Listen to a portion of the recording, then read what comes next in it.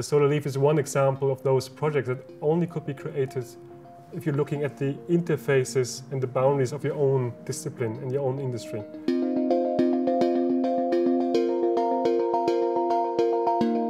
The SolarLeaf is a photobioreactor, and that concludes an element to cultivate microalgae, and it's also a solar thermal collector, so it generates heat. And on top of it, the solar transmission is changing in relation to the algae content.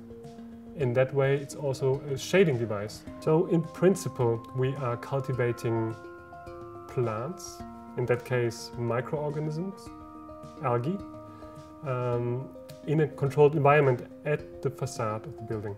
So we're harvesting, let's say, the daylight, and we are collecting carbon emissions. And with that, we can boost the photosynthesis on the facade. And we generate biomass on the one side and solar thermal heat on the other. And the heat we use directly at the building. So we feed that renewable energy source into the building, and the biomass we harvest and use either for using it as a fuel as well, or for selling it to the farmer or the food industry.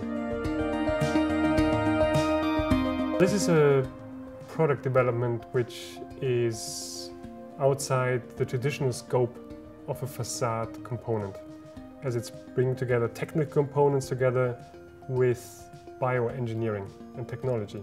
So I see the SolarLeaf as one key element for future concepts for cities to close the loops of various streams. And to have those closed loops, I think, is where we want to go with smart cities. I think the most important thing for me is that the SolarLeaf and the award are showing that we